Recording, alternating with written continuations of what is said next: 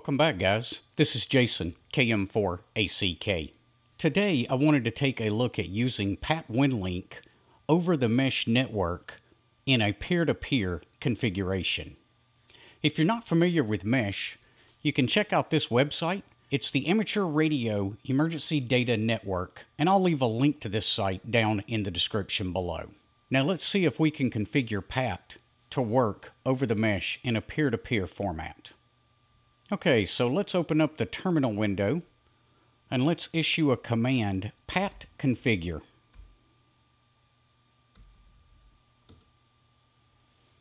This will bring us into our Pat configuration file. First thing we want to do is come down to this line right here where it says listen, and we're going to enter in quotation marks telnet. Then we're going to keep scrolling down the file, and we're looking for this information here, telnet with the listen address of 8774. Now that's the port number, but that's information we're going to need when we try to connect to my station in a peer-to-peer format. All right, so now that we've made those changes, let's exit out of this by pressing Control X, Y, and Enter. Now we'll go ahead and start Pat with Pat HTTP. You'll notice we have something new here that says listening for incoming traffic on telnet.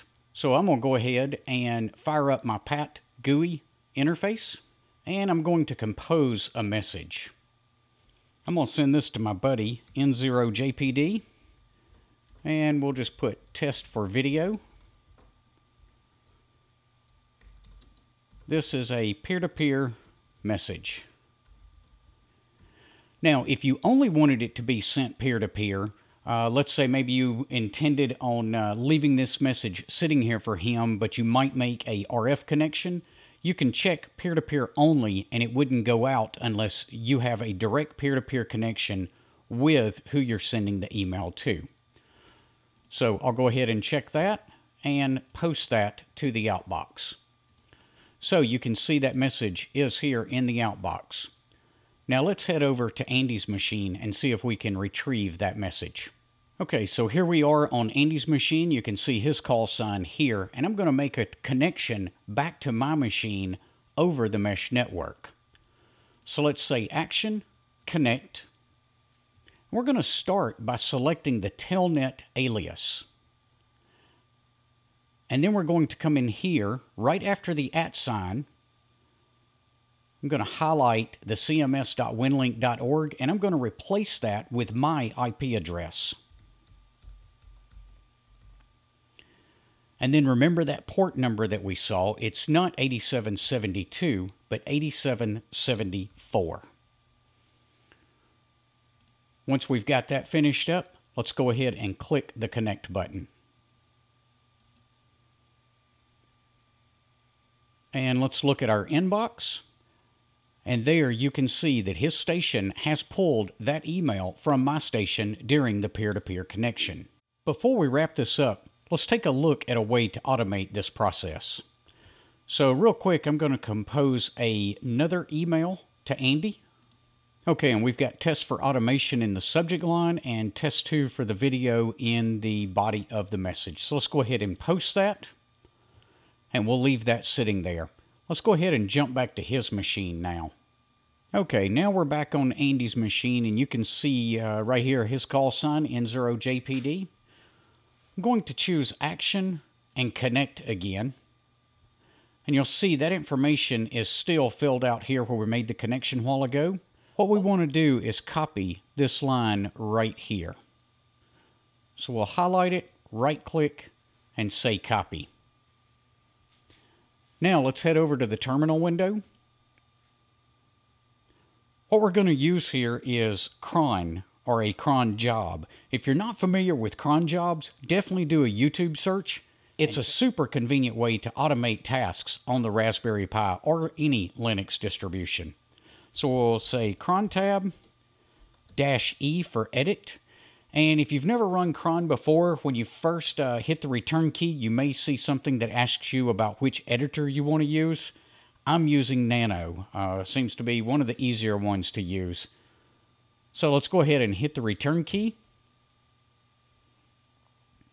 All right, and we're just going to start scrolling down past these comments. And you'll see he has one cron job set there for a reboot at 4 o'clock each morning. Okay, we're going to start with a star and a /. Now I'm going to set this to run every minute by entering 1 right here.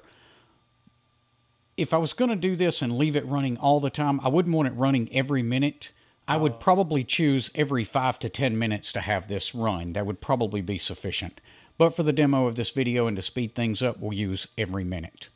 All right, so we'll say every minute, and then let's give it 4 more stars with a space in between each star. Now let's say /USR /bin / and we're going to say Pat Connect. And then we're going to paste in what we copied from the previous screen. And you know, come to think of it, I think I'm going to change that to every 2 minutes over here instead of every minute. And then we're going to say Control X, Y, and Enter to get out of that. Now let's go ahead and jump back to my screen so we can watch that connection happen automatically. So here we are on my machine in the outbox, and there's the email that we sent. And if you'll watch the clock right up here, when it changes to 50, you should see the automation happening in the black window at the bottom, and you should watch this disappear out of the outbox.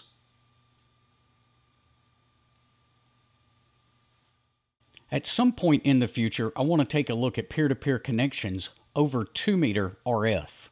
But for now, we've got it working with a mesh. All right, guys, hope you enjoyed this video. We will see you guys on the next one. Until then, 7-3.